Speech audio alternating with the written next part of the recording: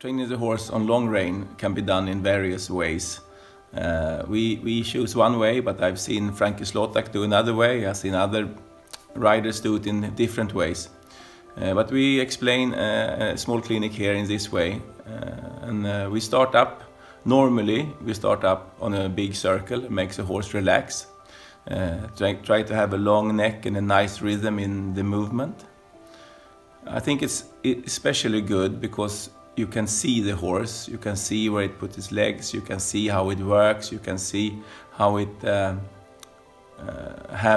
plays the neck and the stomach and the back. It's a good way, especially with the young horse, to teach them the basics of the dressage work.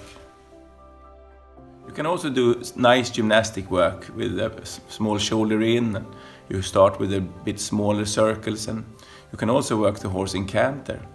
And one very good thing is to start on the long rein is a collection work.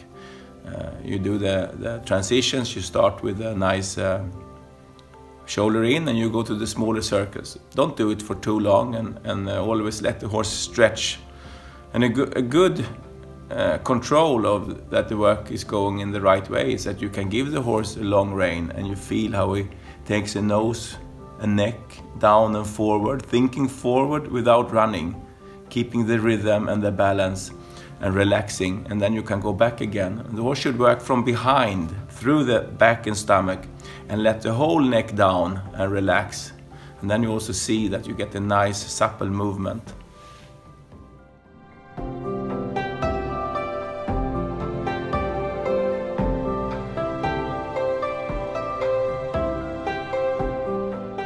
Another good aspect is to teach the horse new things without the rider. Makes it much more easy for the horse to carry itself. So for example, transitions is very good to do in a light, nice way. The horse really thinks forward and works from behind and through the body, and you can do it from trot to walk and to walk to trot a number of times in a nice way. You can use the voice and a nice contact with the mouth.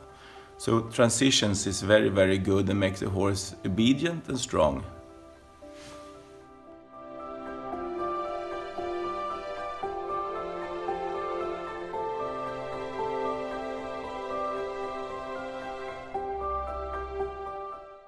And one thing to remember with young horses, or all horses, is that you build them up step by step.